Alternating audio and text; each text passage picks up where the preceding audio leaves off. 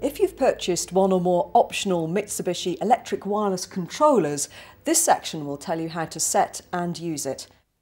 The controller is used to detect the temperature of your heated space, so ensure that it is in an appropriate location to get an accurate reading.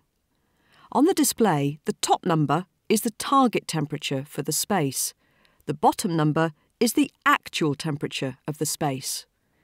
Use the up and down arrows to change the set temperature to your desired comfort level. At the next heating period, the temperature will revert back to what is programmed in the main controller. Please see the video on how to set heating and hot water schedules for information on setting the temperature in your home at different times of the day. Holding down the tap button for 3 seconds will force your system into hot water mode, so you can heat up a tank of water. A tap icon will appear in the top left-hand corner of the display. Holding down the suitcase button for 3 seconds is a quick way to set the holiday mode, and you'll see the suitcase icon start to blink. Use the up and down buttons to set the number of hours you want holiday mode to run for.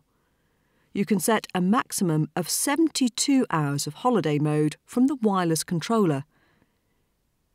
If you leave the value as a --, then the system will stay in holiday mode continuously. Press the suitcase button again once to set the holiday mode. To exit holiday mode, hold down the suitcase button for 3 seconds to cancel holiday mode.